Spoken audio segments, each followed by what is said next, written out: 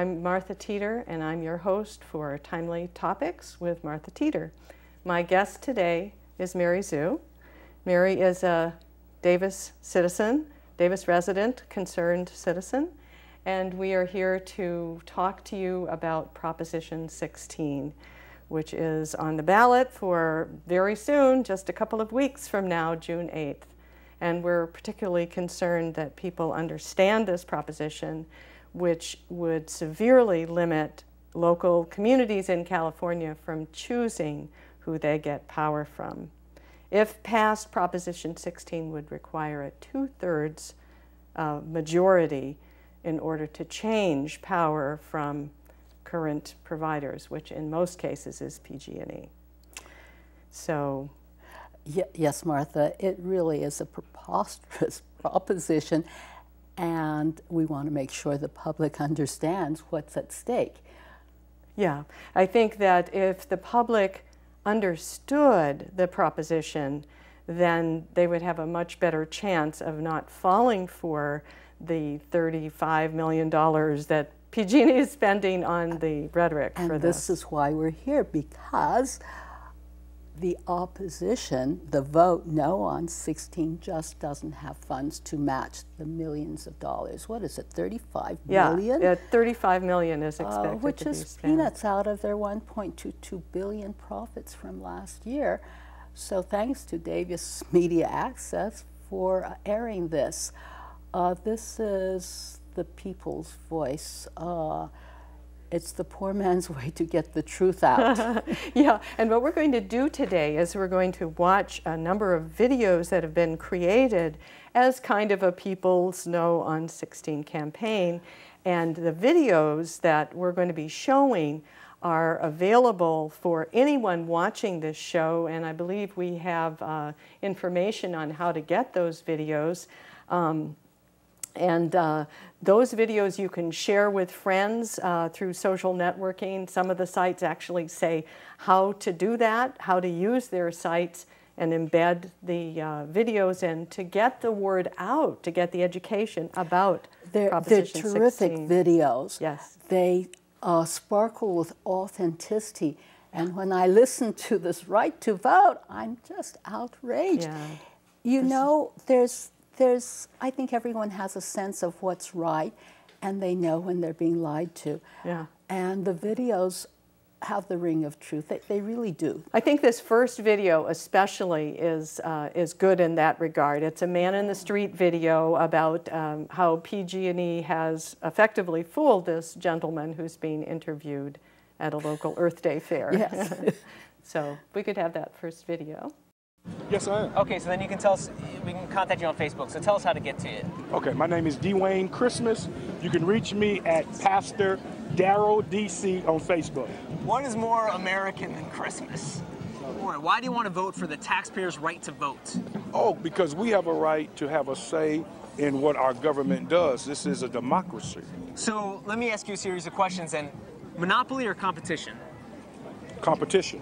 30% rate increase or community choice of rates? Community choice of rates.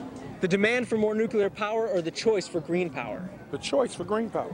What if I told you that Prop 16 is actually not about the taxpayers' right to vote, but about requiring a 2/3 majority just for your community to consider getting clean, green energy that is not fixed in price? That's horrible. We're already paying too much. We don't have any competition. It's only one company that runs everything. So whatever they throw out there, we have to accept. If you increase my PG&E next month, who can I go to? I can't switch from you and go to another company. That's too much power for one company. So if you saw that it said Taxpayers' Right to Vote Act, you would have voted for it. Yes, by the wording, yes. And now that you know more, no, vote against it. No, sir. No, vote against it. No, sir. No, vote against it. Obviously, this taxpayer had quite a different view of it. This is excellent.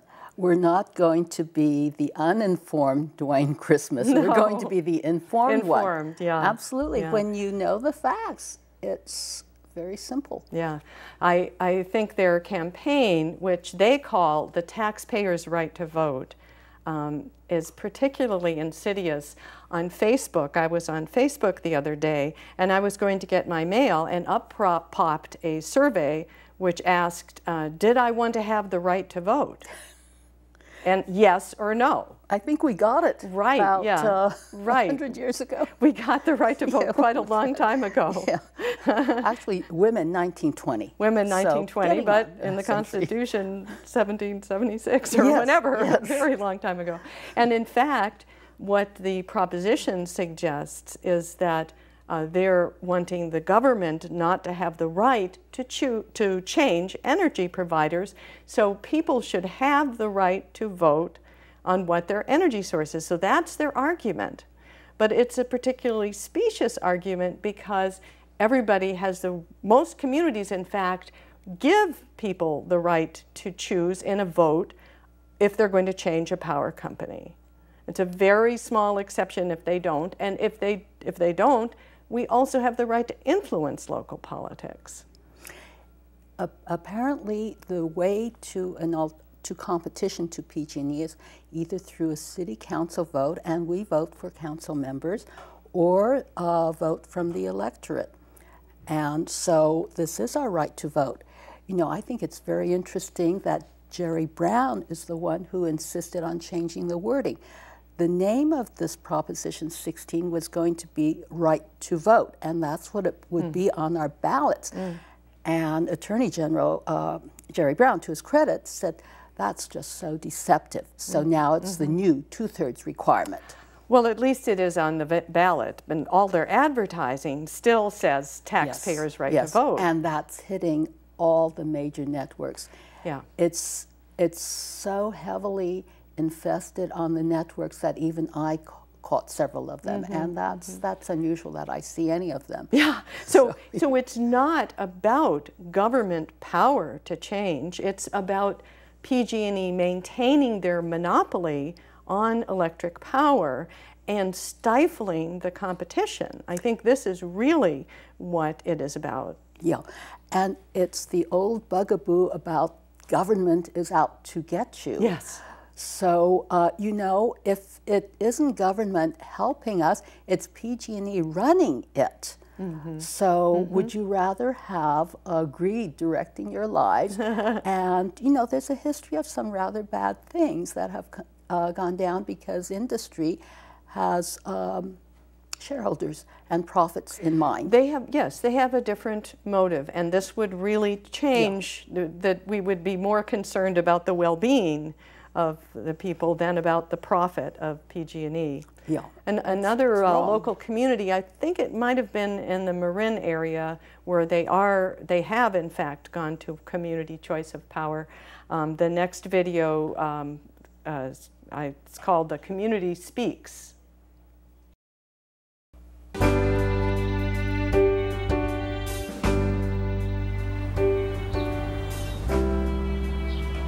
Why no to Prop 16? Because I want local clean energy. Because it unfairly restricts my choices. The communities have the choice to choose who we buy our power from. No to Prop 16 because honest competition works. Monopolies are bad. We have 2 young grandchildren. One of them has asthma.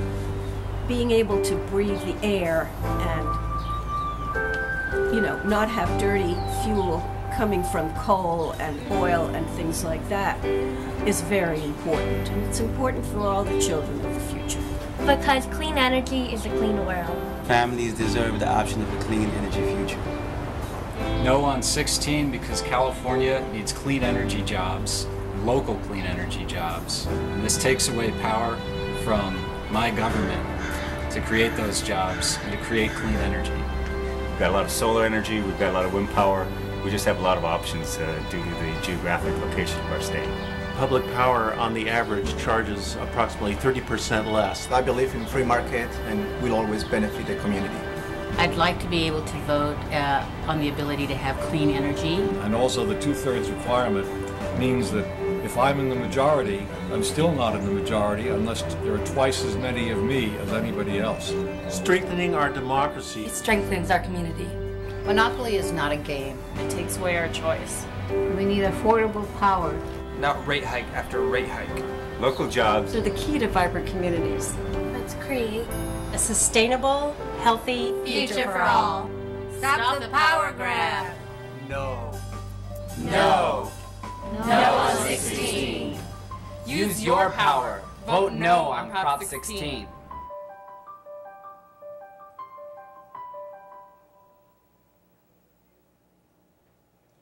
That's a wonderful video. Yes, these are real people. Yeah, that's what I'm talking about. They are real people, real jobs, and what they face is really an impossible task. Actually, it's PG&E's concern, I think, is primarily economic here.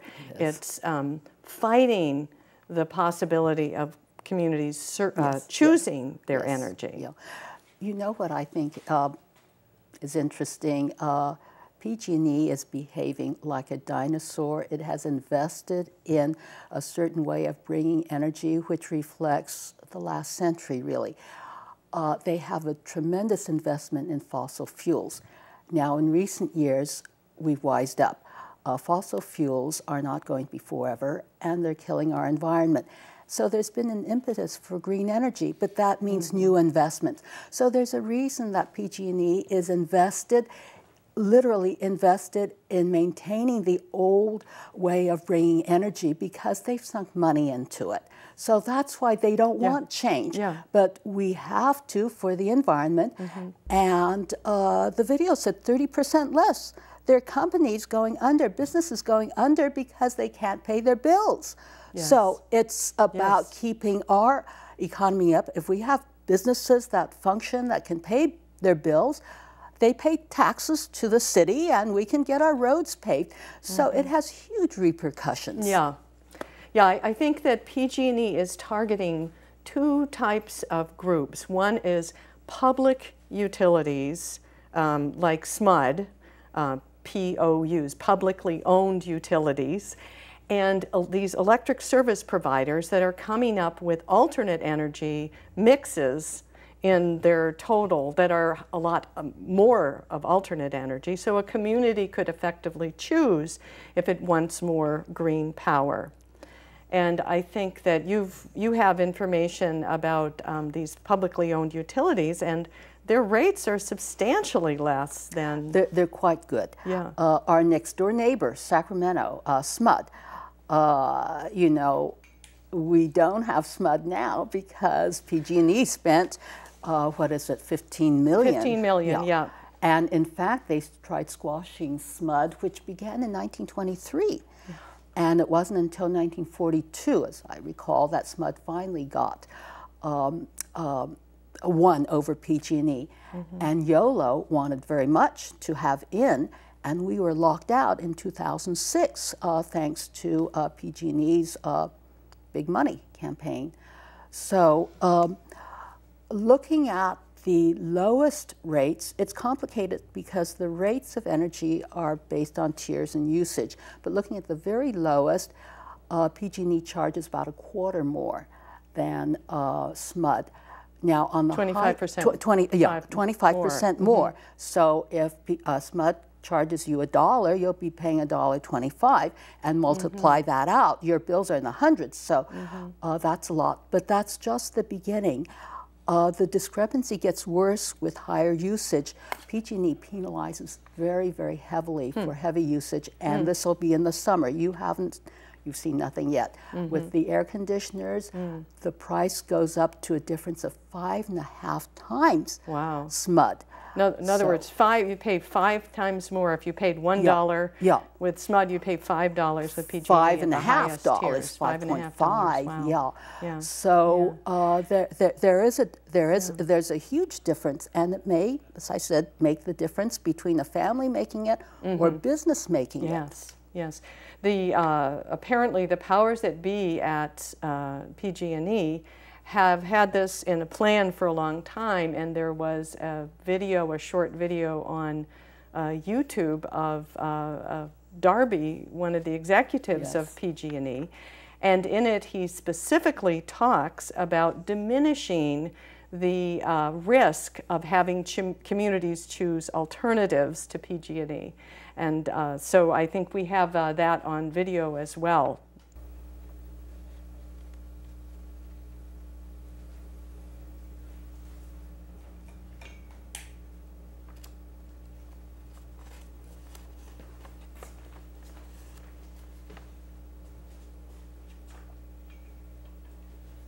the idea was to diminish, rather than year after year, different communities coming in or this or that and putting this up for vote. We thought that this was a way that we could sort of diminish that level unless there was a very strong, mandate from voters that this is what they wanted to do. So it was really a decision about could we greatly diminish this kind of activity? There's going to be some flap. It'll take place between now and June. And then presumably, we'll mend any broken fences after that. So we're fences to be mended. Yes. We're, I call, they'll mend the fence, but I call that a smoking gun. Yeah, I mean, definitely. There's a reason. So they spent on SMUD to defeat SMUD, and the reason they defeated SMUD is because I believe one of the letters to the editor a few days ago said that they defeated SMUD by saying that, as a big lie, that the property to be annexed by SMUD would cost $500 million, and in fact, two independent studies said that it was much less, $100 million, and this convinced Sacramento to vote it down, although Davis voted 62-38 to go with the Sacramento Municipal Utility District. It was effectively, they used their $15 million to get that to stop. So now they're spending the $35 million trying to get it effectively. If they pass 16, that will amend the Constitution of California to make it that 2/3 of any community is necessary to change the power. It's cheaper for them. It's more expensive for us. It's much more expensive in the long run. How much have we paid already since 2006 in PG&E bills that true. Are 25 to 5.5 times more than we would have been paying? Right, and they're going up faster, I believe, than the public utilities. And I've seen figures that some of the public utilities, I believe in Santa Clara County, are 40% less. That's a publicly owned utility. But another issue I think that's really important to see, where we really have to get the turnout against Proposition 16 out, they have specifically chosen June 8th because, well, who knows, there's an election. There's one in November, but there's not a lot of big contests, at least among the Democrats. There are Republican races, the governor's race, that will bring out the Republicans. So that brings out the conservatives. You've got a low turnout, you've got a conservative turnout. Conservatives don't like big government, so we've got to get people to realize that they do have a choice, and it's going to go away, not just for a year, but for the Constitution. So it's really it's really a point. Devious perversion of our electoral process. It really is despicable. Yes, yes. And they've used this initiative process, which is ordinarily a system where public citizens, if they have something that wants to get to a vote, they get the required signatures, whereas PG&E has used it for their corporate gain. They've paid people to get the signatures to get it on the ballot. So it completely circumvents the popular process for which initiatives have come up. It's getting to be that if you've got enough millions of dollars, you can run the country. That's right. That's Against our will. Yeah. I want to talk about these groups that are forming, or people, this community choice aggregation and what that means. Basically, as I understand it, it's a community using their buying power of electricity to choose to buy a different kind of electricity, either publicly owned or usually electricity that's green energy generated in another way. And we have a couple of videos that explain this in a little more detail. Oakland recently was considering community choice aggregation, also called CCA. And it basically means the community's right to choose. And we have a video on Oakland and a meeting that they had recently in Oakland about this.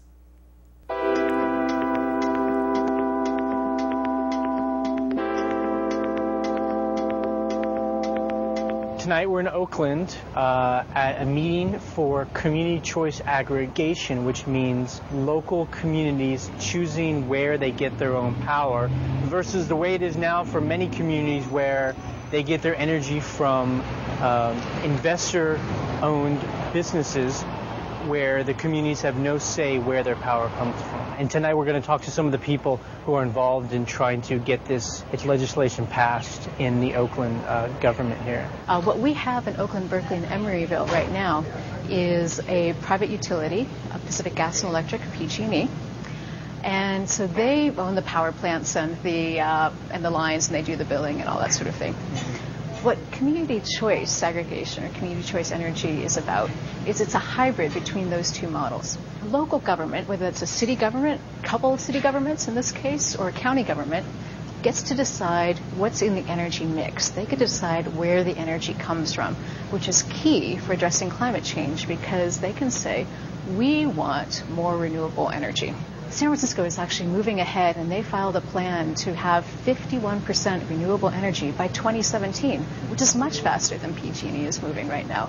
The first community choice aggregation was in Massachusetts on Cape Cod. Still exists. It was formed 10 years ago. It serves about 180,000 customers. The investor-owned utilities serve the investors who earn a rate of return on the infrastructure that's owned by the power companies. The CCA is a nonprofit entity, basically. And so it cuts out the whole profit cost and allows renewable energy to become affordable today in California.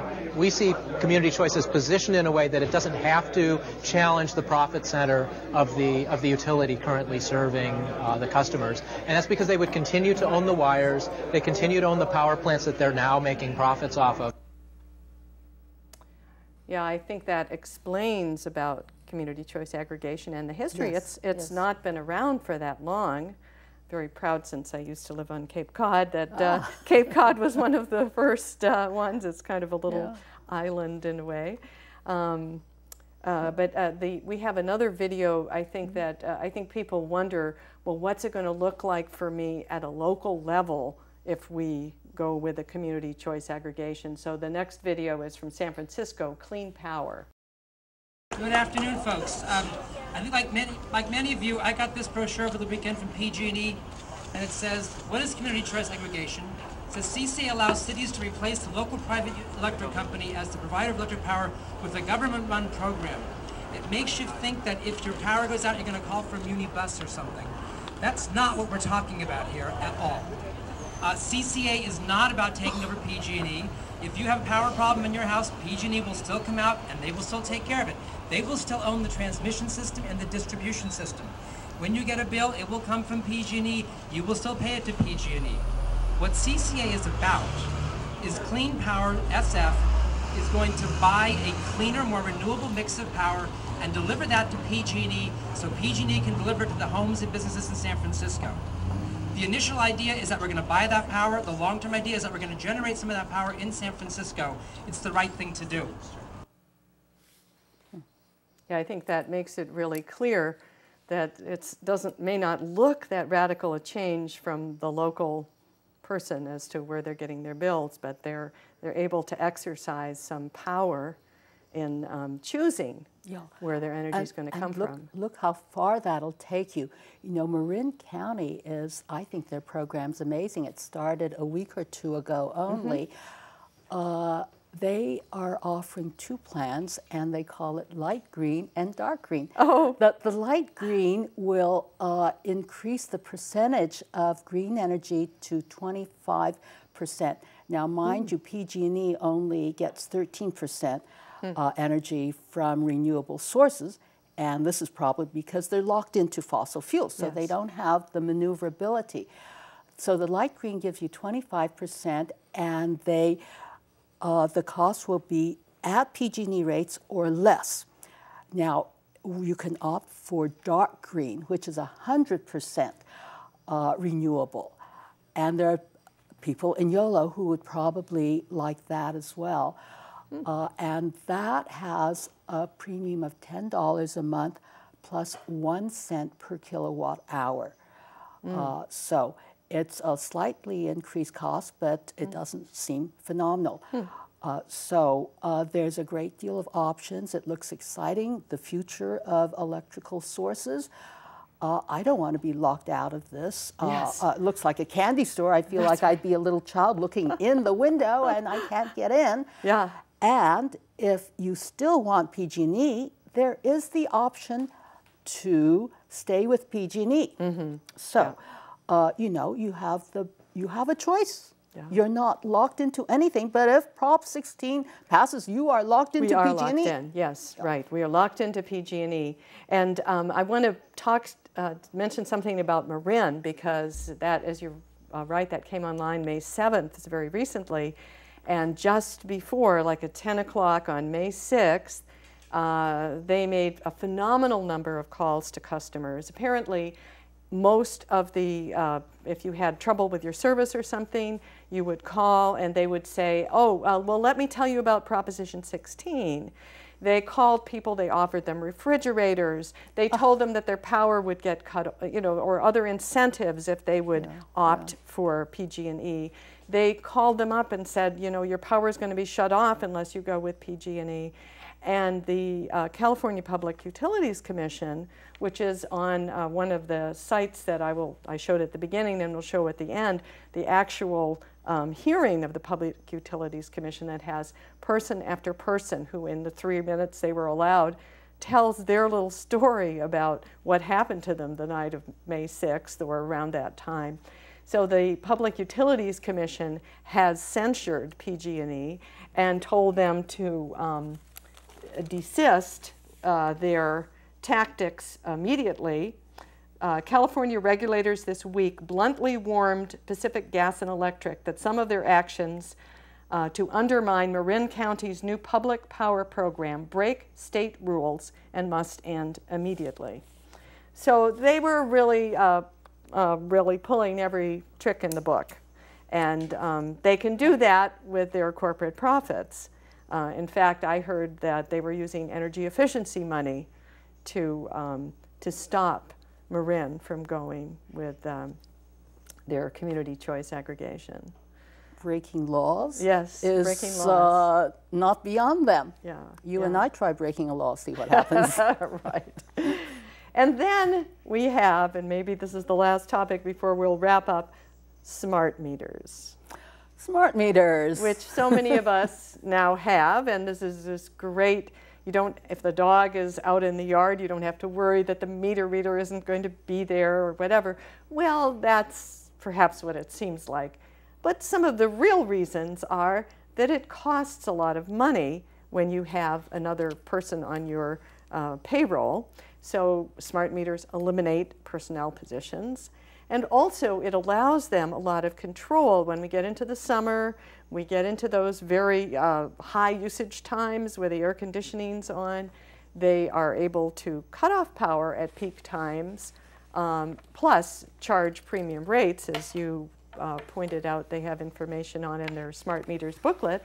So you may find yourself completely without power due to smart meters. And then the third issue is that there are reports, I believe, from Bakersfield that the rates, their power rates, have gone up significantly.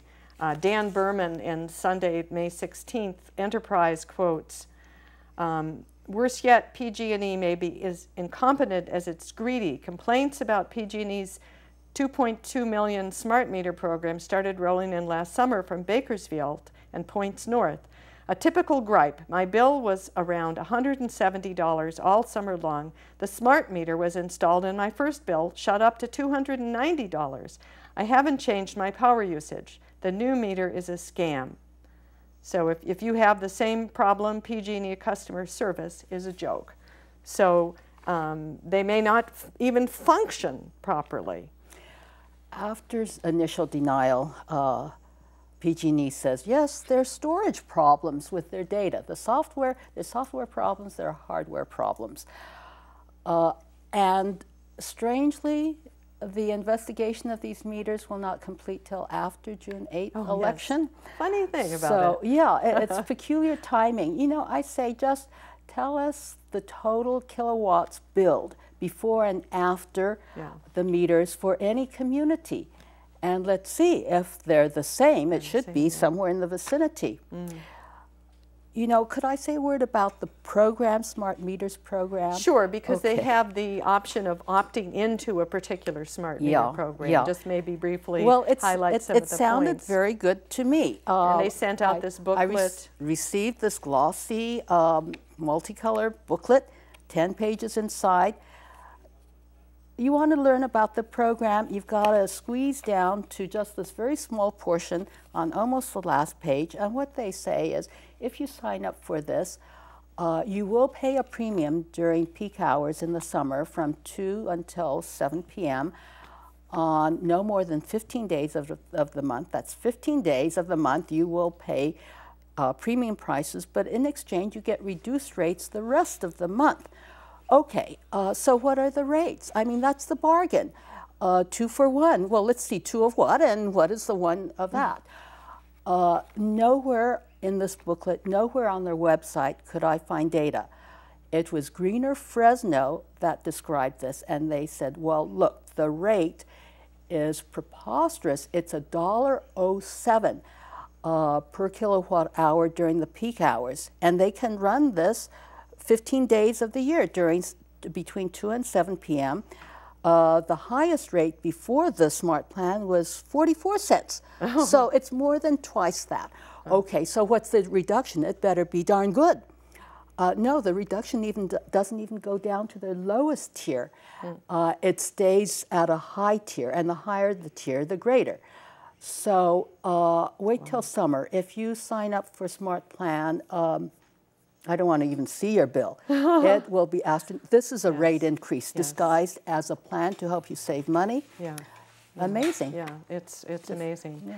Well, I want to close our discussion here with another video, and then we'll come back briefly to close off. This is a video which is a really nice wrap that summarizes a lot of the issues that are important in this process, and it's a very creative way to educate yourself on the issues.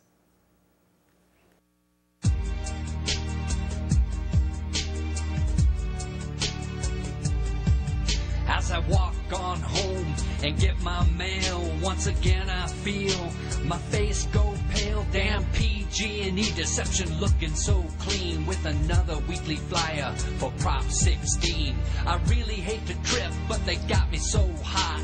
I really want this corporation to stop with the lies about their real motivation, maintaining its energy domination. PG&E, we say no on Prop 16. Stop messing with our clean energy machine. PG&E are as cold as ice. What we want is a green energy paradise. I see your money and your power, the power and the money. Minute after minute, every kilowatt hour. I'm an educated for sustainability on my mind. Got my hand on my heart and a gleam in my eye. Your front group on Common Sense Coalition, it's a sneaky ass way that you go fishing for control of our energy market. I say PG&E, why don't you just park it? We homies out here know your campaign is a lie. If we don't shape up, we all gonna die from your nukes and toxic fossil fuel power plants. The best you can do is to say that we can't have community run energy. What is it worth? You rats are willing to sell off the whole damn earth. We ain't fools, why don't you clean up your act instead of buying moves with your political pack? PG&E, we say no on Prop 16. Stop messing with our clean energy machine. PG&E are as cold as ice. What we want is a green energy paradise. PG&E, we say no on Prop 16. Stop messing with our clean energy machine. PG&E, we say no on Prop 16. Stop messing with our clean energy machine. PG&E are as cold as ice. What we want is a clean energy paradise. The most enjoyable rap song. Thank you. Yes, I love it. Yeah. And what our viewers out there can do is to go to some of the websites that we've shown you about where these videos are available, and use your social networking to share these videos and send them to friends. In fact, I believe the first site, there's a little, you can click on a page, will tell you exactly how to embed each of these videos, their videos, in a message. And I think both of them may do that too. And send it to your friends. Post it on Facebook. Many different ways, but get the word out. And get it to our communities that their only source is television and not a lot of local access the way we have in Davis.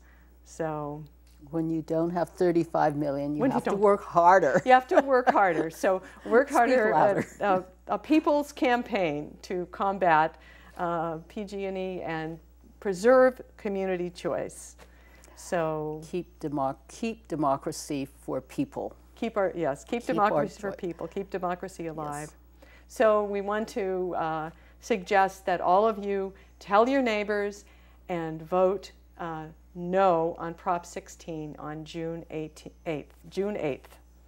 And I want to thank you very much for joining us, and thank you, Mary, for my pleasure, providing a lot of the nice details that you provided. It's good to be here. Yes, thank you.